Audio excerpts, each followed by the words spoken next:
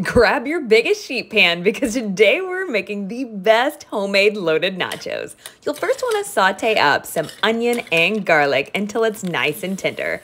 Add in a pound of ground beef and break it up into crumbles. And the best trick is to actually use a potato masher to do this. And now for the seasonings. Sprinkle in 2 tablespoons of a homemade taco seasoning mix. Now it's time to layer. You'll want to add 8 to 10 ounces of a very sturdy tortilla chip.